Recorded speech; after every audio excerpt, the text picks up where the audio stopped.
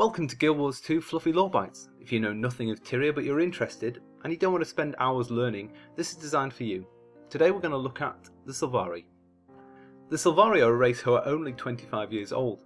Born from golden fruit pods on the pale tree, they are fully humanoid in appearance but of a hardwood bones, golden sap for blood, and leaves and vines for flesh.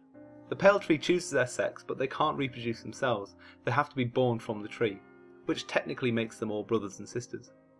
No Sylvari have died yet of old age, and they don't seem to age, so no one is sure if they do die. Twins can be born from the tree and have amplified empathy for one another. The Sylvari all share in a collective dream, and all are connected on some basic psychic level. Just before they emerge from the pale tree, they all shared in the dream of dreams. This dream introduces them to consciousness of the pale tree and a huge amount of combined knowledge from other Sylvari. When they emerge, they take part of this knowledge and an understanding of the pale tree with them. The Sylvari are divided by what time they are awakened. These time slots are called cycles. Cycles are times of the day which define the attributes of the Sylvari. Dawn is between midnight and 6 AM, and normally produces a diplomatic and friendly Sylvari.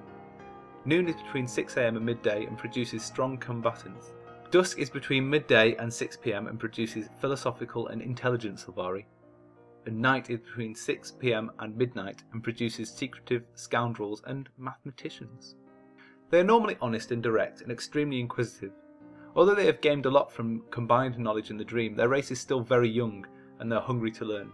They have trouble understanding social nuances and because of this can come off brash and insensitive, but it's more from a childlike lack of experience than a willingness to cause offence. They do have romantic relationships and sex.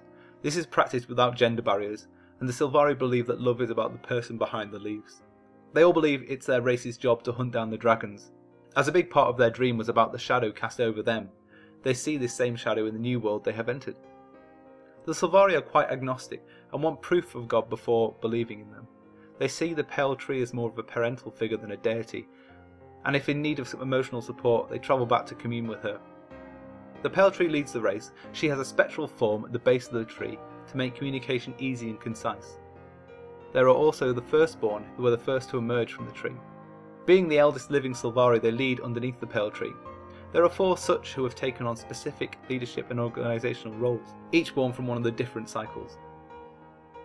Thanks very much guys, that was the Sylvari kind of introduction profile lore bite.